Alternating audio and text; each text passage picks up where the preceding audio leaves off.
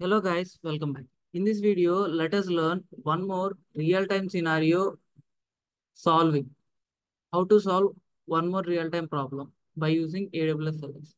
Now let's say I have some data set related to some service. For example, Amazon Athena. Now I have a need to create a report on those data sets by using visualization and by visualizing and analyzing that data set. Now I have a need to create a report on the data set what I have. Now I am searching for a service. Now I need a service for visualizing and analyzing these data sets.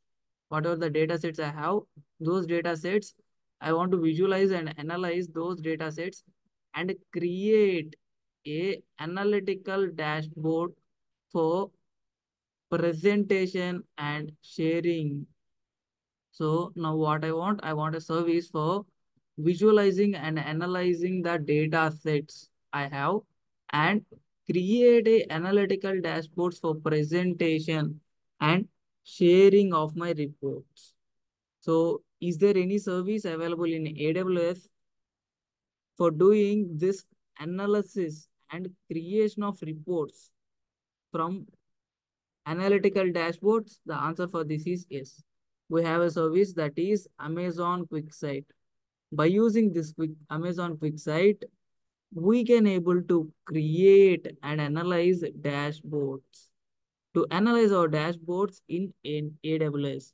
Inside AWS, we can able to easily create a analytical dashboards and we can able to analyze our data sets by using those analytical dashboards. So, and we can even share those advanced analytical dashboards with other users, other AWS account users who are present in my same account, other users present in my same account. Also, we have option to create PDF from those analytical dashboards and we can share that by using email as well. So what is the service and what we can able to do by using this service? It's a QuickSight. By using this service, we can able to visualize our data sets and analyze our data sets by creating a analytical dashboards for by creating analytical dashboards, we can able to visualize and analyze our data sets by using this Amazon QuickSight. And we can even present whatever the dashboard, analytical dashboard that we created in our presentations. And we can even share those analytical dashboards that we created as reports as well. So to understood, so in order to understood this Amazon QuickSight, so let's do a simple task. Let's do a real-time task. That is, the task here is create an analytical dashboard. So we are needed to create a dashboard of which user accounts using the services, AWS services. So I have AWS account. Now I need a dashboard to analyze which users are using my AWS services and in detail with what services that user is using and comparison on how much time he spent on those services. So I want a analytical dashboard for achieving this task. So let's see practically by how to create an analytical dashboard by using this QuickSight and achieve this task. Now I just log in into my AWS management console and I just search it for quick sites. Then I can see the option that is QuickSight. I'm just clicking on it so that it will open the dashboard. This is how the actual dashboard will look like. I have already some analytical reports present here. So don't worry, I'll show you how to create an analytical report. You can see I have multiple options. These are recent analytical reports and you have dashboards option, you have analytics option, you have datasets option. I've already told you about this data sets. That is, by using these data sets only, we can able to, on these data sets only, we actually analyze our data and we create these analytical dashboards. Now I'm expecting to create a new analytical dashboard for the current task. So for that, I just move to top right corner. You can see I have an option that is new analytics. Just click on it. So you just click on this new analytics. Now I am clicking on this new analytics to create a new analytics report. You can see it was asking me to select your data set. And I also have a new data set option. If you want to upload your new data set, then click here so that your new data set uploading option will be available. Currently, it was also showing me how much capacity I used. That is 14.5 GB, 14.5 MB. Totally 1 GB is available for us. Now you can able to upload new data set from this option as well. Currently, I'm expecting to create analysis for this Athena data set. Now I'm just clicking on it. After clicking on this, you can see I have a pop-up appeared here. You can see it was specifying the database name and database data source name, and even we have an option to delete that data set as well as edit the data set or duplicate and create another data set. Currently, I'm expecting to create analysis on this data set. So I'm just clicking on create analysis. Create analysis. You can see it just created a dashboard. This is how the dashboard look like. And this is the name that I have provided. And in this, you have multiple options that is visualize, filter, parameters, actions, themes, settings. Now let's look one by one. This visualization is used to create you bar graphs. So currently we are on that stage. And these filters we can apply by using these field lists. Whenever we click any one of the field for applying to my bar graph for visualization. At that time, what happens is they have, you can assume that like if you use any one of the field, then it has some backend code to filter your data set based on your selected field. So like that, you can assume this filters. And you have themes, right? You have, by using these themes, you can able to manage background color that is white to black, black to white, like that. And here you can see if I move this to somewhat top right, you can see some more options. That is share option is also there and print option is also there. By using this share option, I can even share with my users, my AWS account users and same AWS account users.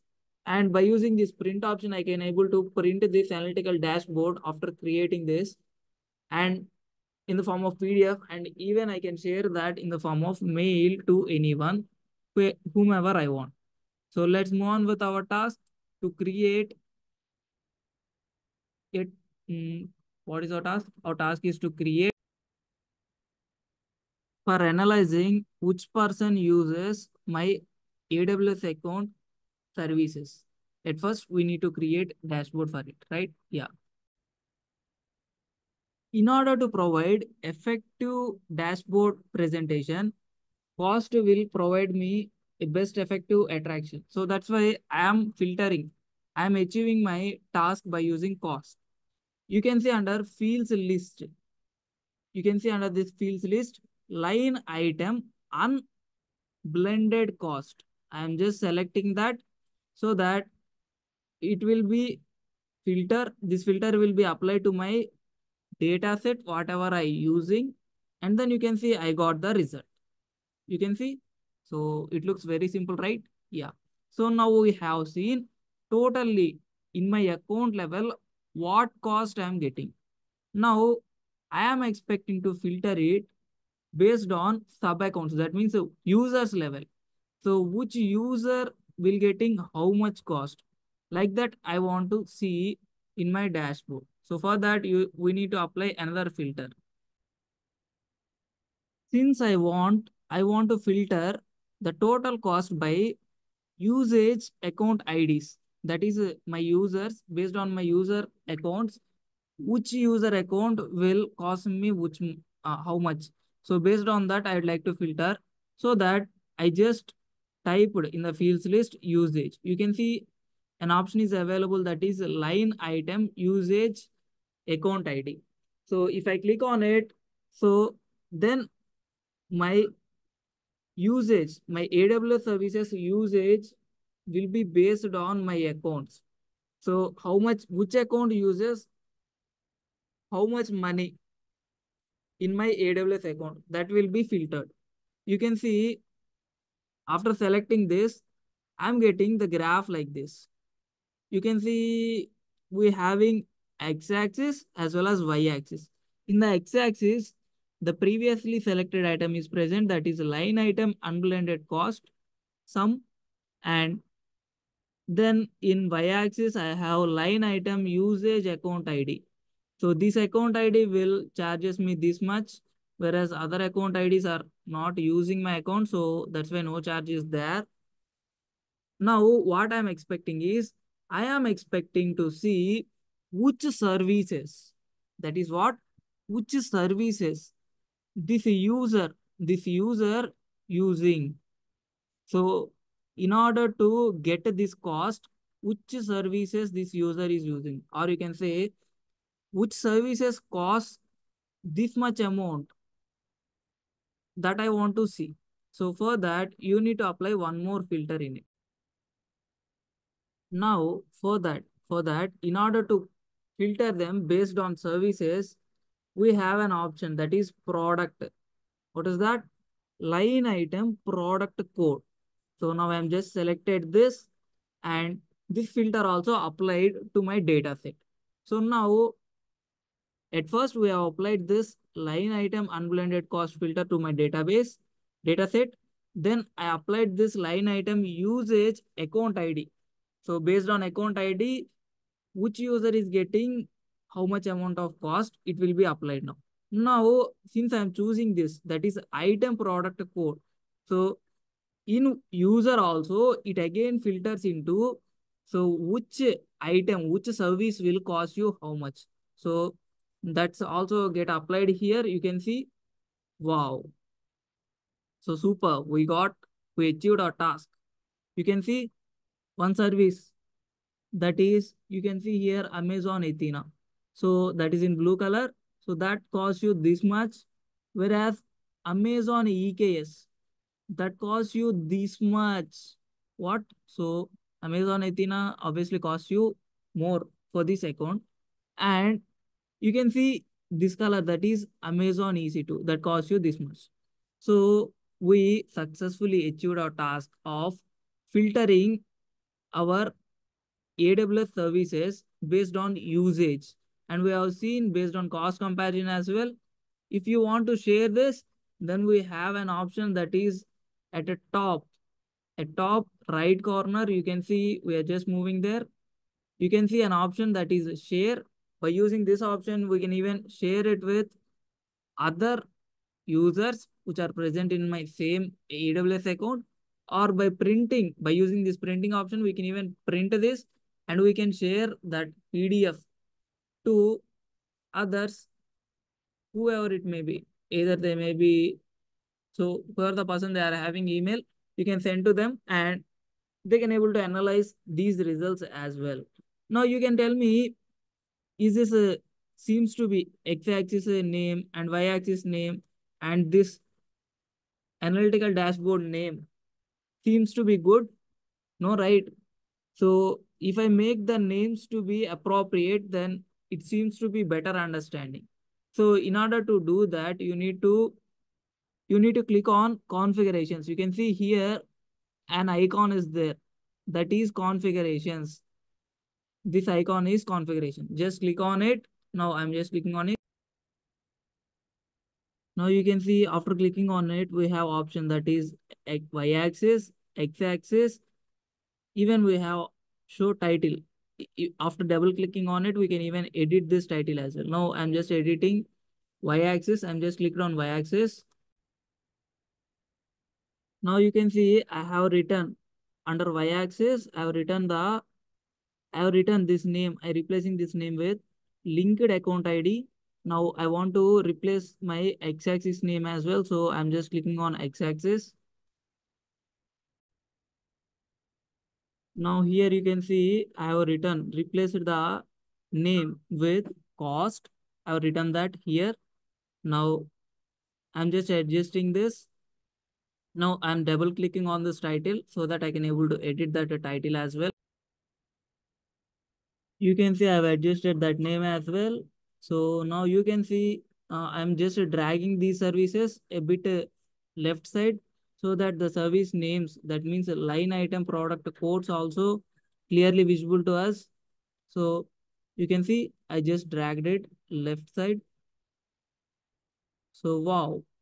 So we created an exciting dashboard where we achieved our task successfully. So cost by account and service that we listed.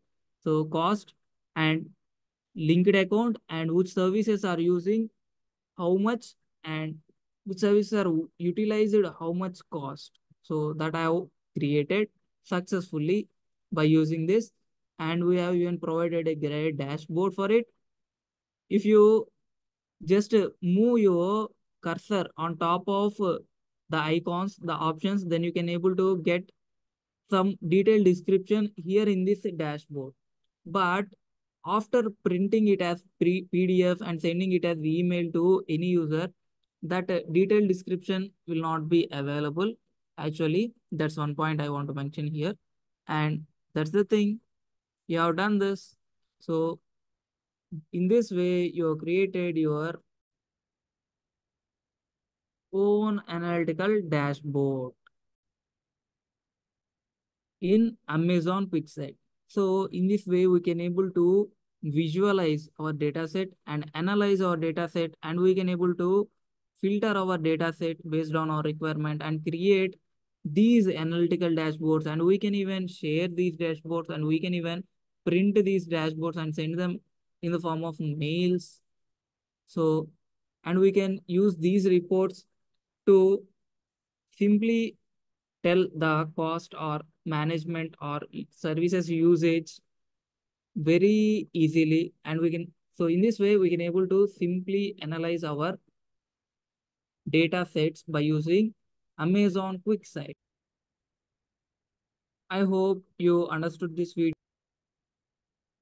So in this way we can able to analyze and visualize our data sets by using QuickSights, and we can able to create our analytical dashboards, and we can able to share it to other AWS users in my same account, or we can even able to download this as a PDF, and we can even share that details, share that PDF to other users in the form of email. So I hope you understood this video and you got a good knowledge on Amazon QuickSight, and you also understood the task that we performed in this video.